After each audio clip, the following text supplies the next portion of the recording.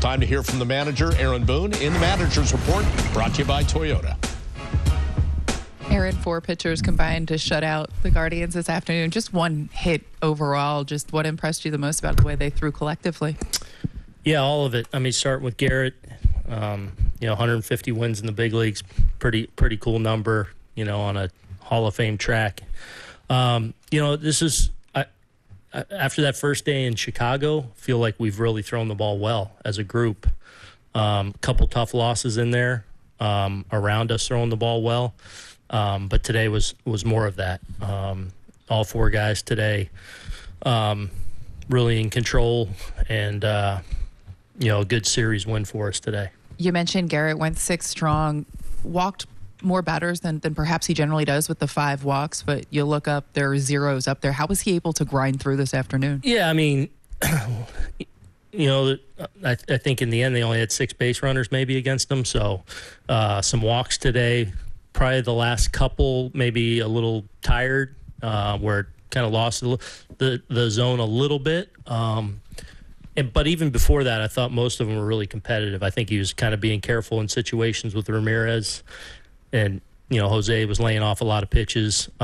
Brennan outlasted him in a long at-bat where he misfired on the 3-2 eventually. But I don't think it was necessarily from a lack of command. I think it was just some spots where he kind of picked his spots to challenge, and then the last 2 were probably he was getting towards the end.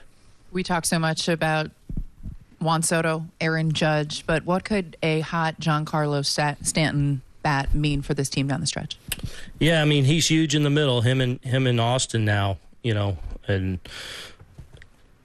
really, obviously today they walked Judgy the one time. Austin had a really good at bat for the sac fly, almost broke it open, almost found the gap there, and then G kind of doing G things where not many people hit the ball like that and are able to ride it out. But I thought a lot of good at bats to put us in that position, whether it was Volpe working a walk, Ben Rice working a big walk, Glaber having good at bats at the top, put us in position to, eventually cash in on a big inning a little bit. And it was Big G today, and he's huge for the length of our lineup, and big swing. Andy and Eric. Judge is on pace for 61 home runs right now. Have you thought or talked to anyone yet about possibility that he could break his own record this year? No, but I guess we're on the on-pace portion of the season. We are. Look, anything's possible with him. I think he just wants to be great every day and help us win. So nothing would surprise me. Aaron, this is the second time in a little over a month Garrett's had that same pitch clock violation. Is there something, that you guys need to go over with him again, or is that an issue with the umpires, or what? Or not all of those? Or each of those not created equal? That. So what was the one today? So today, typically, like Wells made the last out or was on base. So usually when the catcher makes the last out, there's grace, and they wave off the clock as they wait for the catcher to come out. Well, that was the case, but Wells actually did a pretty good job of getting out of there ahead of time a little bit. So at 40 seconds, and he said one more, and by the time he squatted, so it's almost like us speeding up the game in a way. We're penalized for it a little bit, and then we got a hold up. So felt a little ticky-tacky to me.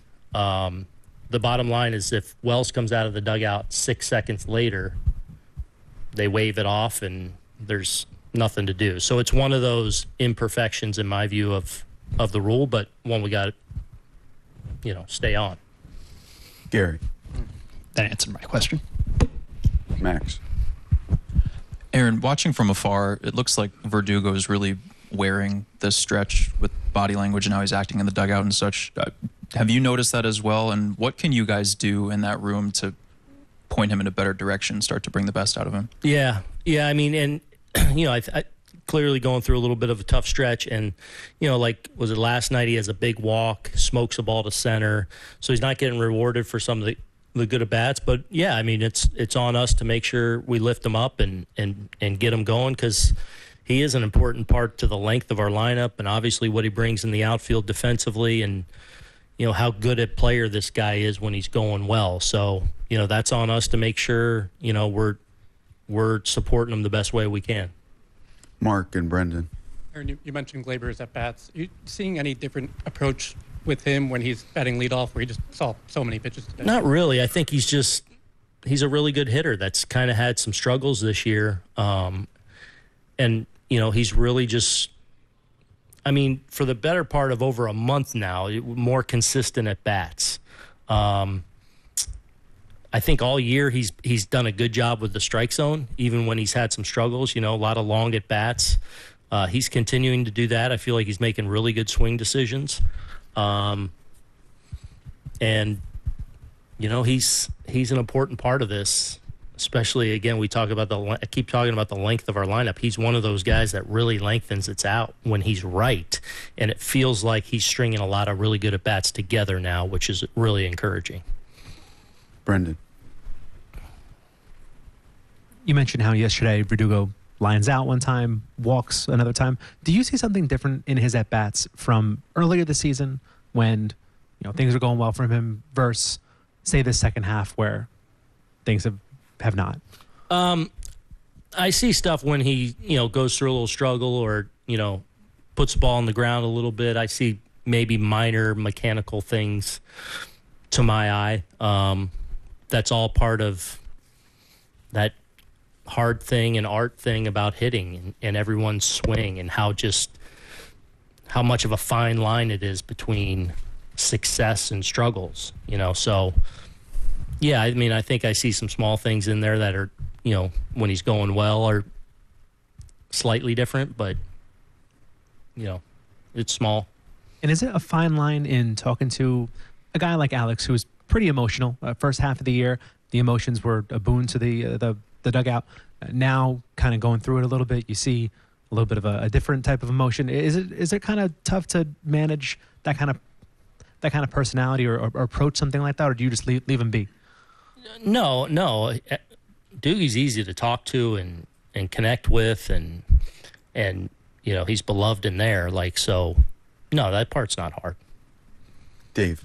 For as polished and good as Garrett is, it seems like in those situations he heats up fast and stays hot. You could even see him in the dugout at some point, still mad. Like, you walked away and then decided you had to come back again. Is that something you have to be concerned with him? Is that he just gets so worked up about those things? It's something I pay attention to. Yeah. Sometimes a little thing will set him off a little bit, and I understand it there. He's entitled to the one more pitch, and because we actually were ahead of the clock time, it's a little ridiculous that it turned into that, frankly. And I understand it from his standpoint, but obviously we all have a job to do to lock it right back in.